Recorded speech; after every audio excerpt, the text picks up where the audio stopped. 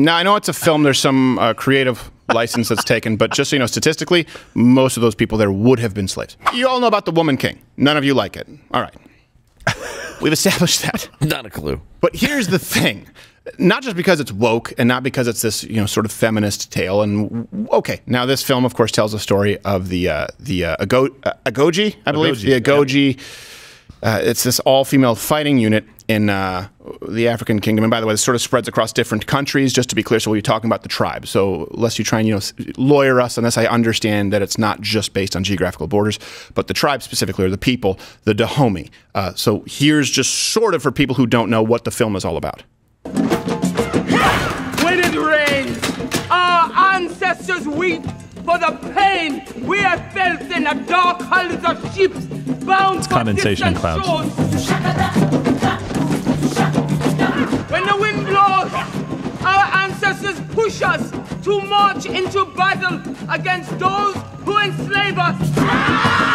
When it thunders, our ancestors demand we rip the shackles of doubt from our minds and fight with courage. We fight not just for today, but for the future. Where you can enslave a record number of people there too. We are the spear of victory. We are the blade of freedom. Now, I know it's a film. There's some creative license that's taken, but just so you know, statistically, most of those people there would have been slaves. Yes. Just to be clear. Just like I know you thought, Beauty and the Beast was true to form historically. No. Mary J. Blige, who folds into a bookcase, or whatever the hell she is, an armoire, whatever she is. Yeah, armoire. Whatever they call it, like a room powder. A buffet. But yes, exactly. She would have been a slave as well in 1740s France. Just to be clear. Hashtag Oscar so white. So this has received rave reviews, of course, on Rotten Tomatoes. Right? 94% from critics, 99% from audience, which I'm willing to bet that they've changed the algorithm there with audience reviews. Yeah, the New York Times praised the film when their review saying, the women are their own greatest weapons. And among everything else it addresses, The Woman King is about strong, dynamic black women, their souls, minds, and bodies. Okay, first off, hit the like button if you can see where this is going. If you know the film is whitewashed, yeah. And by the way, to say that this is offensive would be to say that Mr. Yunioshi in Breakfast at Tiffany's was maybe a little off color. Yes. First off, women are their own greatest weapon. Okay, now let's get, maybe if you're talking about like women who own slaves in the Dahomey tribes, by the way, maybe if that's what you're discussing, you mean like they're their own greatest weapon because they have like a mountain of slaves behind them. They have so many slaves, it's like World War Z on the wall. Yeah. So this is the issue. Slavery is bad. We all agree. Okay? It's bad that the United States engaged in slavery. No one disagrees with that, just to be clear.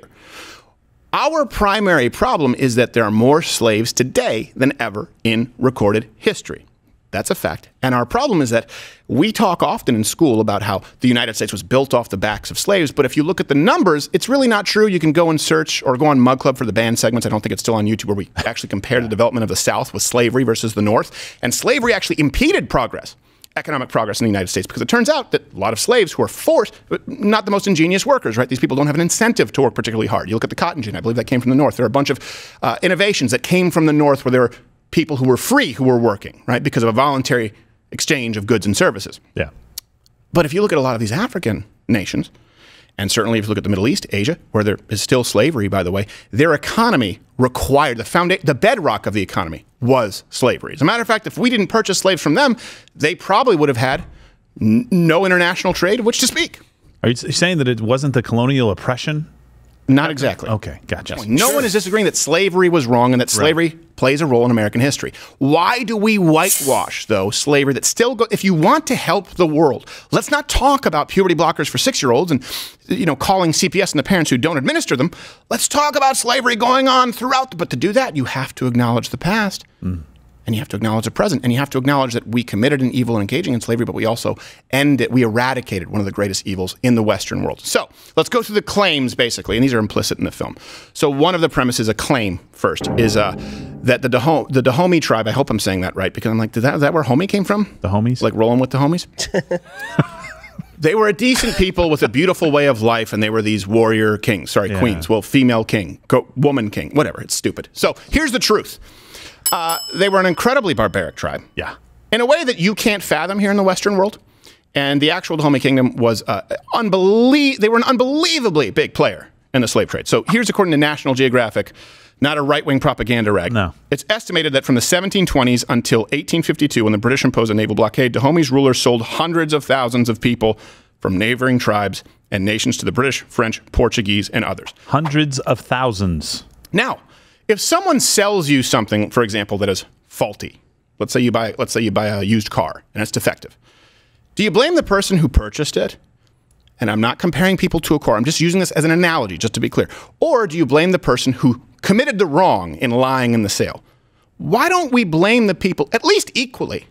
If not, I would say weigh it more on their side, who captured people, enslaved them, and sold them, as opposed to the people who purchased them. I just think that we need to have an equal distribution of blame. So the Dahomey tribe, by the way, they also instituted not just slavery, large-scale human sacrifices. They saved the decapitated heads, genitals of their enemies. And took them back to the villages with them. What do you do with those? I understand the heads, the skulls. I mean, You that make could be a warning. trophy case. Yeah, stupid. yeah, but still, the Sun-dry them, genitals? jerky? I mean, some are bigger than others, right? So Yeah. you just You put the plant them big ones throughout- on the top. I don't understand. It's like, okay, yes. After I'm dead, you're going to cut that off and take it back. Okay, What, you've that's never fine. walked into my house, seen a rhino head next to my slave penis? Rhino Think about it. There was genitals? someone's job was to sift through the penises. Yeah, yeah. So in the movie, Viola Davis's character begs King Gezo I do like Viola Davis. to stop the slave trade and focus on palm oil, which is kind of just a funny sort of ultimatum. It's like, hundreds of thousands of slaves, Right. palm oil. Hundreds of thousands of slaves, palm oil. Ooh, tough choice. Here's something else too. A naval blockade by the British in the 1850s. That's what forced Dahomey to move off the slave trade and focus on palm oil. Again, a big part of slavery being ended outside of the United States, where there was, and there is an economic argument too. A lot of people will say, if you look at Abraham Lincoln, he wasn't progressive by today's standards, but part of it was economically motivated. But there was a moral component to, we cannot have our Constitution and all men created equal and have slavery. In a lot of other areas of the world, the only reason they stopped slavery was for economic reasons. It was the market that forced them to move to something else like palm oil. Yeah, and by the way, so they talk a lot about freedom, like freedom, we get to be our own people. We get to no. They lived by the code slave or be enslaved. Right. Right? You either enslave somebody else or you're going to be enslaved by them. Right? That was how they lived their life. This was no beautiful let live kind of culture out there. Well, I think this is one of those things, and Jordan Peterson talks about this quite a bit, but we've discussed it quite a bit. You have no clue as to what human history is like. Right now, this is the most peaceful time. For example, people are furious with Ukraine. Furious with Russia, with what they've done to Ukraine. Yeah. Pardon me.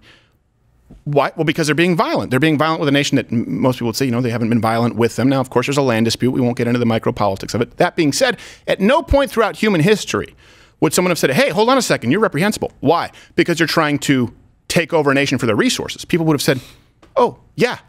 Let the best country win. And by best, we do mean that might made right throughout all of human history. Yeah. This is really a very, very small window in the realm of human history where it's actually considered to be an anomaly, where it's not the norm. It has always been the norm. It has been the rule throughout all of human history.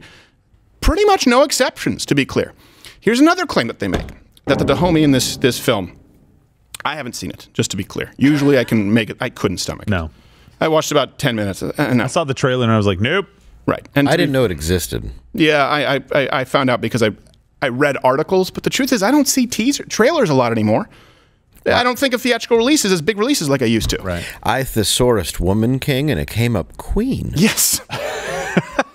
We have a word for it. Here's another claim that they make in the film, that the Dahomey valiantly fought Western invaders trying to take their freedom. Of course, that's untrue. Here's a clip. Fight or we die.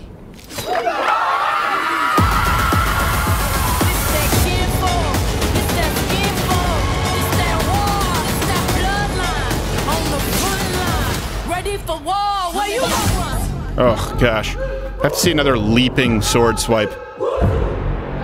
To be a warrior, you must kill your tears. We are the spear of victory! We are the blade of freedom!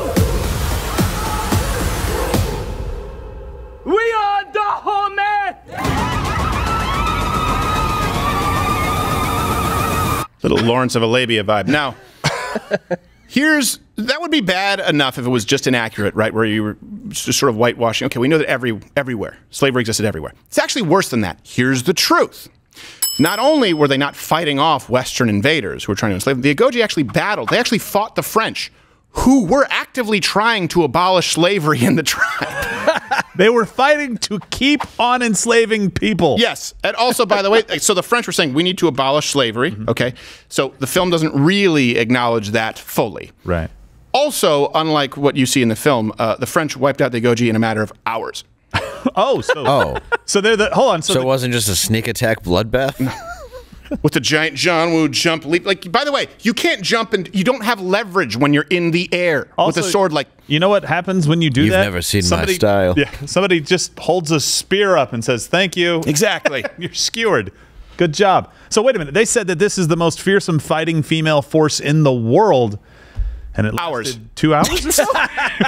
Allegedly. Oh no! We see you've set your Timex. All dead. So yeah. Just hear a gun. They're like, "We're going back." Yes. All right. Bye. And this is the issue here. There is a compulsion from the left. They view the world through the lens, again, of oppression. And so if you are an underdog, you must be morally correct. You must be in the moral, you must have the moral high ground, I should say. This is why you see them support Palestine, regardless of where you line up with Israel-Palestine. None of us would deny that Palestine, even if you support that, there have been morally reprehensible actions taken by it. Certainly Hamas, right? If you certainly look at their charter on the eradication of Jews. If you look at, for example, Iran. If you look at right now when they still support a lot of nations where there are still slave trades, just to be clear. You look here, they say, well, hold on a second, this tribe, the Agoji, they must have been morally correct. Why? The truth is they were wiped out in hours and worked backwards. How can we turn them into heroes? Oh, there were women. Let's look at the different groups of oppression. When the fact is, they were actually oppressing people by not only enslaving them, but fighting off the people who wanted to liberate those slaves to one degree or another. And the good news is, they lost in record time. Wow. Everything about this film is wrong. Watch Louder with Crowder live, Monday through Thursday, 10 a.m. Eastern.